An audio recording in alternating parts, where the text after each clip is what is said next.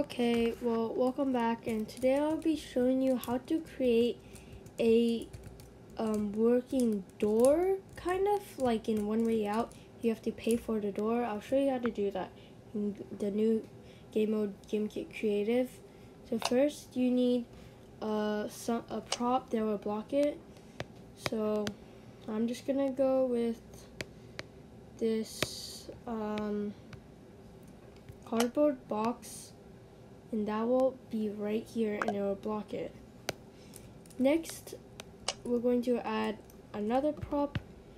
I'm going to add the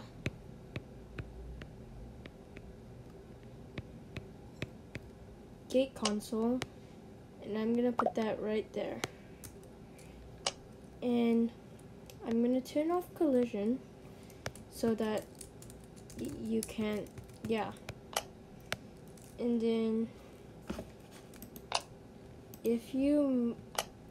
you want it centered. Now we want to go into our devices and get a vending machine, and then we edit it so that we want it to transmit on channel, and then we want the item required to be a blue key, and we need one blue key, and it will send it on random thing. This you want to turn off so that, and it still shows right here, but we move this so that is right here, right in front of it.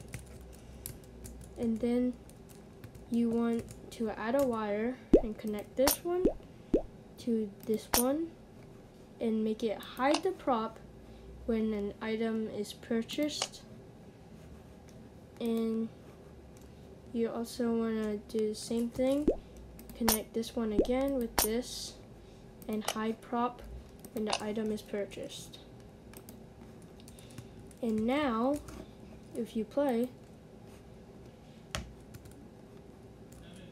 you can, so now you want to collect the blue key, and if we go over here, we'll say item, and then it disappears and we can walk through it now.